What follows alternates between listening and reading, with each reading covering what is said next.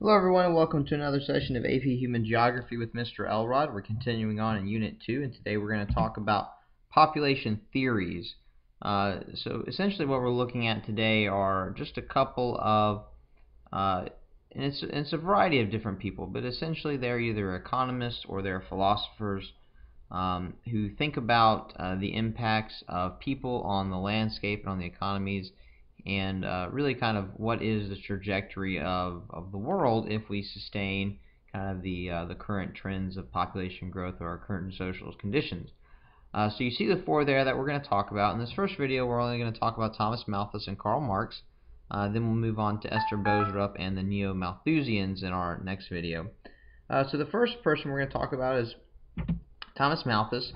Essentially, he tends to be one of the more famous population theorists. He's really one of the first who starts to kind of write widely about this and his concerns about population problems, potential population problems. You have to consider his time period. He's living during the Industrial Revolution. He's seeing a tremendous amount of growth in the population, especially in England.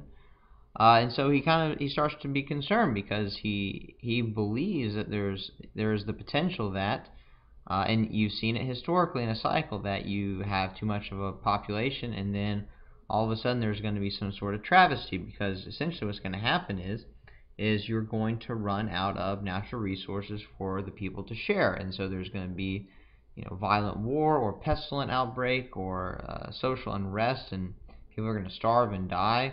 And so he was very much concerned about what he saw as an unchecked population growth, especially in England. So really some of his main points here, and I'm not going to go into a tremendous amount of detail. I'm just going to kind of cover the basics of each of these theorists. And so this is by no means an exhaustive conversation, and it can kind of go back and forth between between those who see some valid points and don't.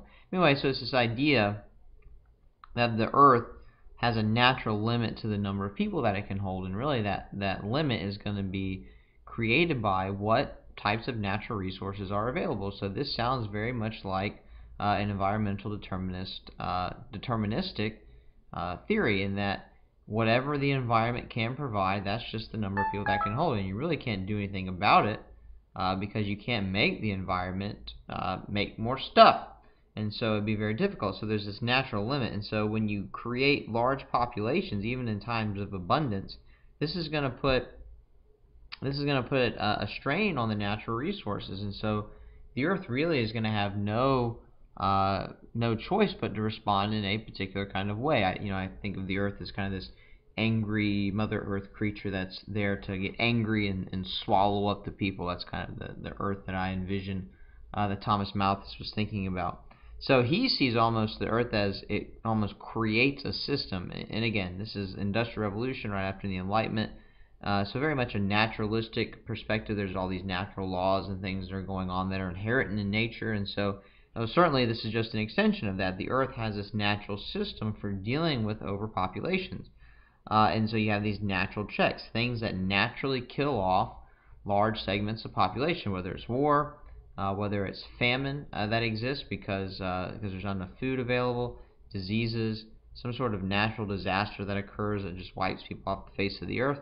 Whatever it happens to be, the earth is going to create some sort of situation. And if you think about maybe war, what are most wars fought over? Most wars are fought over, or have been fought over historically, over a fight for natural resources, land and food and water and all these other types of things. Even if they were amassed maybe as something else, or there was as you're trying to gain more territory to put your people on.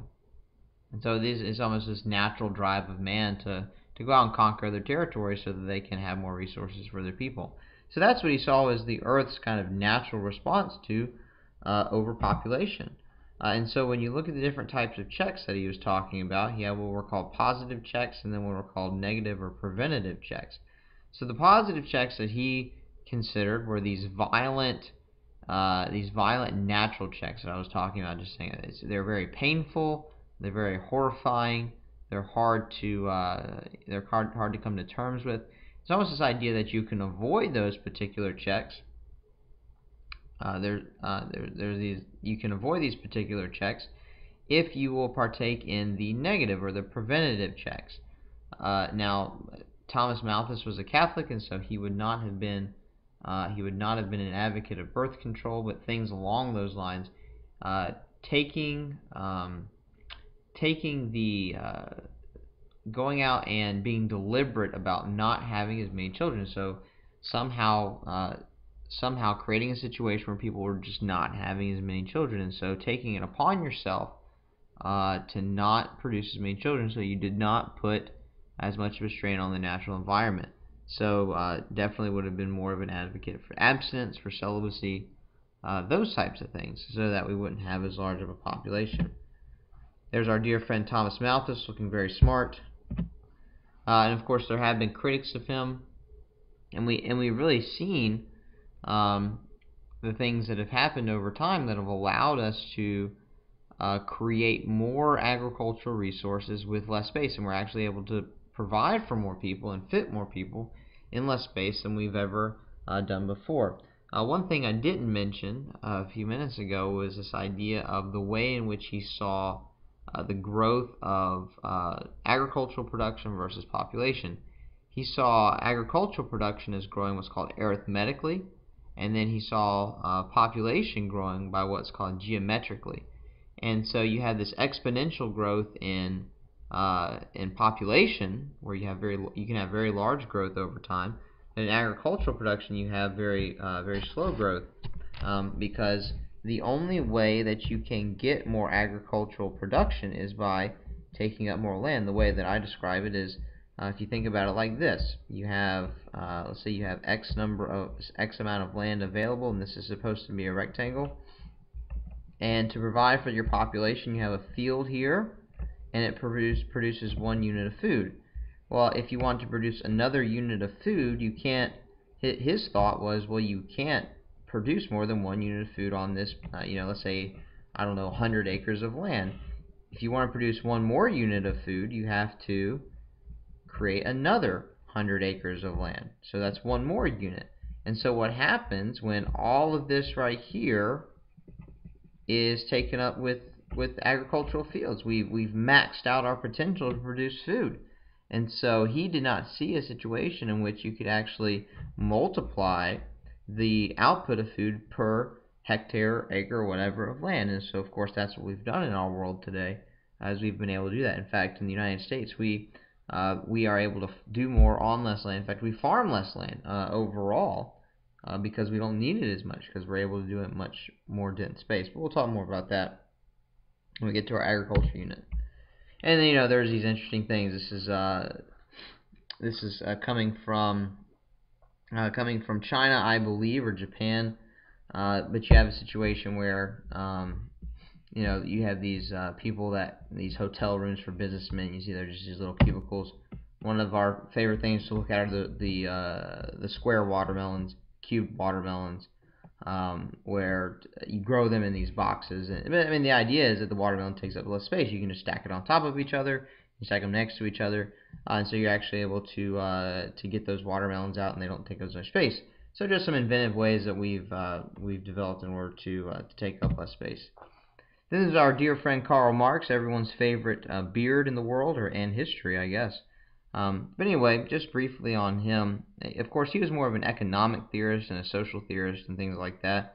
Of course, he was living during kind of the middle to latter portion of the Industrial Revolution. When he's looking at things, he does not see the world in terms of a situation where there's actually a lack of resources. He believes that, in fact, there's plenty of resources to go around. The problem is that you have an unequal distribution of wealth. And if we would take the wealth that is there, and if we would take the resources that are there, and we would create a more equal distribution within society, then you would have plenty of resources to go around, and you could actually provide for everyone.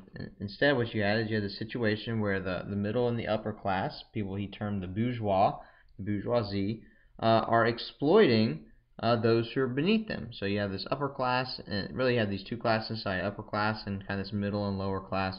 And so this upper class is exploiting the middle class, using them to make more money, and then just kind of taking money from them, which kind of concentrates, and you hear this idea today, the 99% and the 1%. I mean, this has been a conversation in the United States that people were chanting during the last couple of elections, 99%, 1%, and so it's been an idea for a long time. But everything's concentrated here in the upper class. They consume more than their fair share, as we've heard, of the economy, of resources, things like that, and then that's why these people down here, the middle class and lower classes, don't have enough. And so if we would simply kind of shatter that system and we would take the things and we would distribute them more equally, then we would have plenty of things to go around. It's a fantastic idea, I guess. Didn't work so well in any country so far that's tried to implement it. So sometimes I'm not sure why we still talk about Karl Marx. But anyway, I think it's because everybody likes his beard. So anyhow, those are the first two that we'll talk about, Thomas Malthus and Karl Marx. And when we come back next time, we'll talk about Esther Boserup and the Neo-Malthusians.